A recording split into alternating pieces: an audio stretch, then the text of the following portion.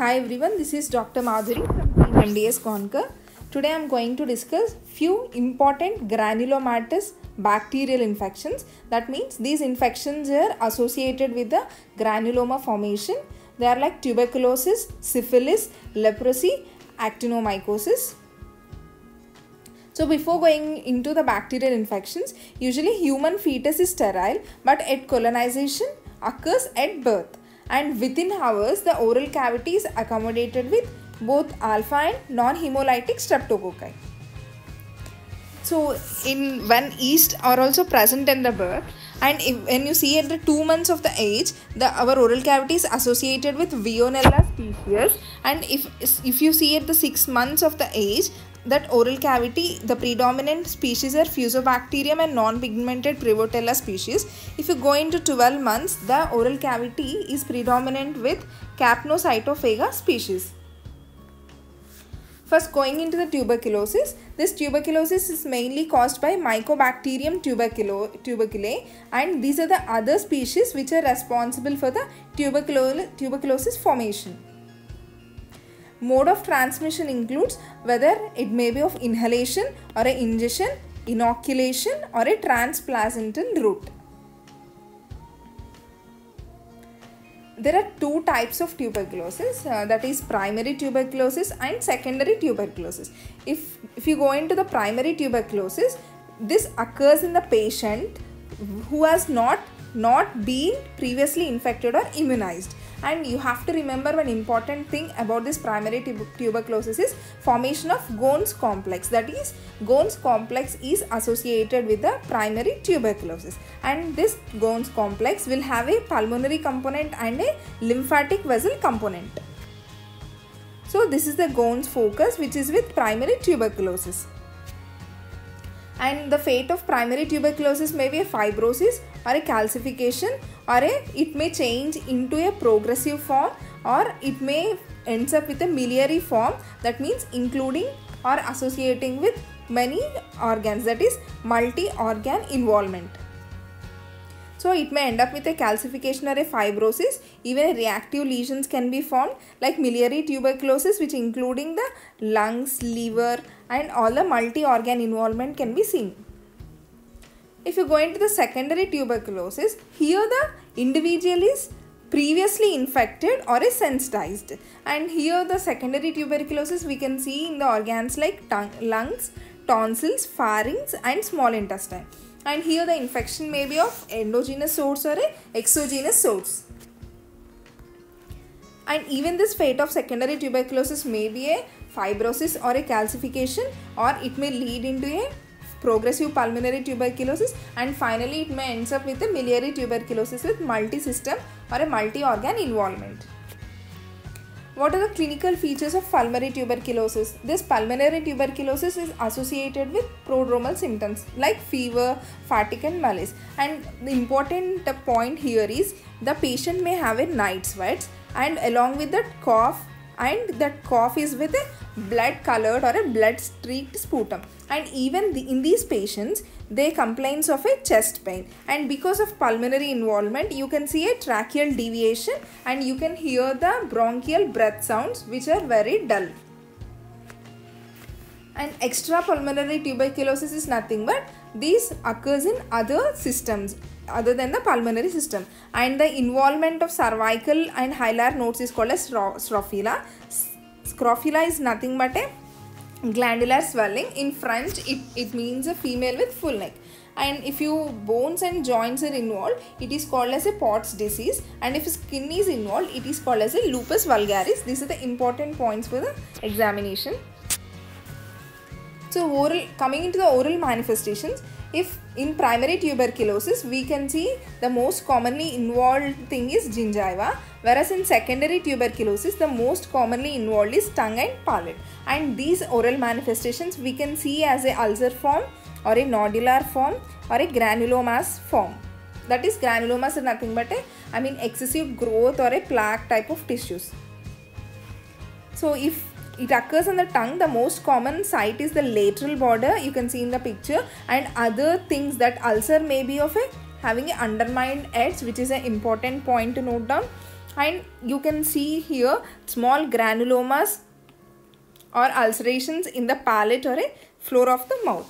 Even the lips can show a granulating ulcers. And even it can involve the bone which may lead to the formation of tubercular osteomyelitis, and even it can involve the major salivary glands like parotid gland followed by the submandibular gland. And these are the investigations for the tuberculosis, that is examination of sputum. And here the OPG is important because in chronic cases we can see a soft tissue calcification or a soft tissue calcification of lymph nodes. They are nothing but a dystrophic calcification. Even in the chest X-ray we can see the calcifications. And these are the other tests, diagnostic tests like FNSE, PCR, ELISA. These are the other investigations for the tuberculosis. Going into the treatment, there are two lines of drugs, that is first line and second line, and these are the drugs which are used as a first line or a first choice. A mostly used drug is rifampin, whereas the second line of these are the second line of drugs which are used in the treatment of tuberculosis. And in the tuberculosis we will use the multi-drug regimen, that is for a new cases or cases which again become smear positive, and if you see a relapses or a failure in the treatment. So these are the combination of the drugs used for the new cases. These are the combination of the drugs used for the cases which have smear positive, and these are the drugs used for the relapses treatment failure. And here you can note the shortcuts of these drugs, which is H is isoniazid, R is rifampicin, S is for streptomycin, E is ethambutol, Z is pyrazinamide, and T is thiacetazone.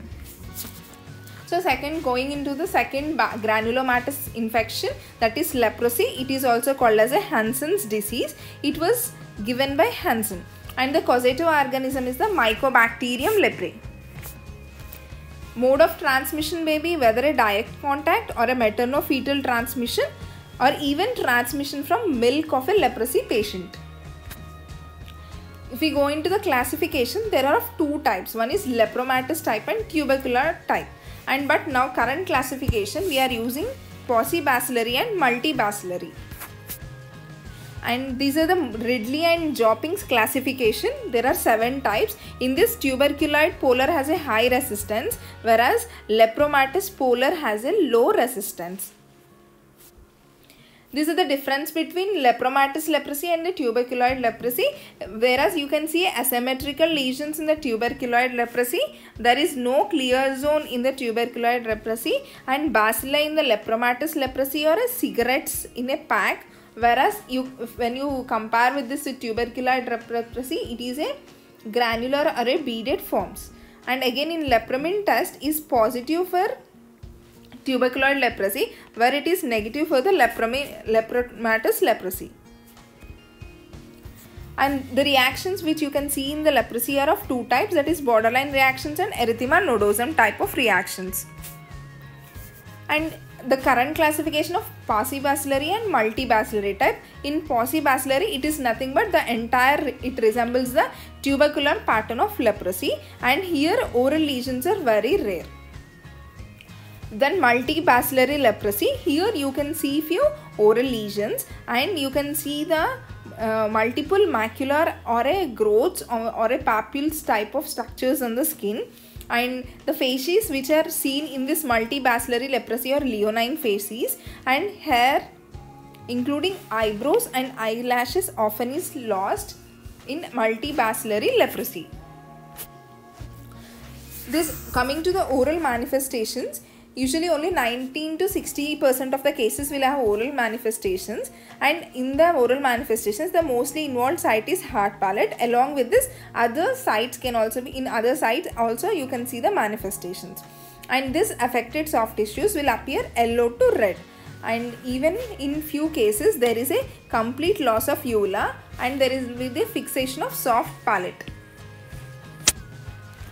And this is the important point, macrochelia, it is nothing but infection of the lip which leads to macrochelia. And facies leprosy, we will see the atrophy of the anterior nasal spine along with the atrophy of anterior maxillary alveolar ridge and endonasal inflammatory changes. All these things will convert into facies leprosa. And you coming into the dental manifestations, you will see the enamel hypoplasia of the teeth with short tapering roots, and even the pulpal infections and internal resorptions or necrosis are also common with this leprosy. Coming to the treatment, the most commonly used drugs are rifampin and dapsone, but in multibacillary we will use clofazimine along with this rifampin and dapsone. If these patients are allergic to rifampin, we will give clofazimine and minocycline. And this thalidomide is important because it is used in the management of complication of leprosy therapy. Then the third infection is of syphilis. It is also called as a Lewis. What is the causative organism? It is Treponema palladium. The modes of transmission may be through a sexual contact or from mother to fetus or blood transfusion, accidental inoculation or puncture with contaminated instruments. These are the modes of transmission of syphilis. If you go into the history, this syphilis has different names. In French, it is termed as Neapolitan itch, whereas in Russians call it as a Polish disease.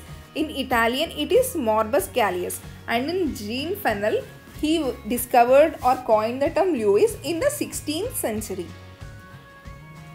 Classification is of two types, acquired and congenital, that is basic classification, whereas acquired is of again 3 to 4 types, that is primary, secondary, where you will see a latency period, then it turns into a tertiary infection, and the last basic thing is congenital syphilis. Primary syphilis, the most important characteristic feature is of canker for the primary syphilis, and this canker occurs 2 to 4 weeks after exposure to the infection. This canker is nothing but initially it is a painless papule, then it undergoes a ulceration and develops into a canker, and this because of this ulceration you will see a regional lymphadenitis. Secondary syphilis, the characteristic manifestations of secondary syphilis are mucus patches. You can see here in the picture mucus patches or a mucocutaneous lesions, and one more thing is the condyloma lata. This mucus patches you can see in mouth, pharynx, and even as a vagina, and even like a centralized skin eruptions. Whereas condyloma lata, this is condyloma lata, it is nothing but it looks like a viral papillomas which mostly occurs in the dorsum of the tongue. And even this prodromal symptoms are associated or followed by the necrotic ulcerations, which give the terms Lewis maligna. So mucus patches, condyloma lata and Lewis maligna is associated with the secondary syphilis. Going into the tertiary syphilis, here the patient after the secondary syphilis will go into a latent syphilis or a latency phase, and this latency phase is remained for a 1 to 30 years. Then from latency period, this patient will go into the tertiary syphilis. So in the tertiary syphilis, the entire multi-organ system is involved, and if you go into the it involves the vascular system or a central nervous system. And the important oral manifestation is gamma, which is nothing but it causes the perforation of the palate. And other manifestations are interstitial glossitis and luate glossitis, that is nothing but syphilis involving the tongue is called as a luatic glossitis. So for tertiary syphilis, it is gamma, interstitial glossitis and luatic glossitis. Congenital syphilis, here you can see the important manifestation is Hutchinson triad. It is nothing but a Hutchinson's teeth, ocular interstitial keratitis and 8th nerve deafness. This is important for the exam. And Hutchinson's teeth are a screwdriver shaped incisors and mulberry molars. These are the Hutchinson's teeth. These all are the diagnosis which we can do for the which we can do for the diagnostic test as for the syphilis. And in the treatment, benzathine penicillin, it is the most drug of choice in the syphilis, and these drugs are also used alternatively. When benzathine penicillin, maybe patient if have a allergic to penicillin, or other alternative drugs are, these are the other alternative drugs, but the drug of choice is benzathine penicillin. Then the fourth one is the actinomyces infection, that is actinomycosis. the causative factor or etiology is of actinomyces. Here the important form of this actinomyces is cervicofacial actinomyces, and it is the most common, where you can see the oral manifestations or a head and neck manifestations. And here the organism enters through the mucous membrane and it spreads into the subjacent soft tissues or to salivary glands, where it can involve the bone and causes swelling and induration of the tissues. And even this swelling may develop into one or more abscesses. The important characteristic feature of this disease is liberating pus containing the sulfur granules, which is associated with actinomycosis. And you have to remember, actinomycosis is not a fungal infection, it is a bacterial infection and a granulomatous infection. So here you can see the pus generated with the sulfur granules. And here with the high doses of antibiotics, that is mostly will use penicillin with a metronidazole combination, and there should be the abscess drainage and excision of the sinus tracts. So I hope that you have learned these things, and these are the very important things, and you have to remember all the discussed things are bacterial infections which are associated with granuloma formation, and hence they are called as granulomatous infections, and those are very important for the knee.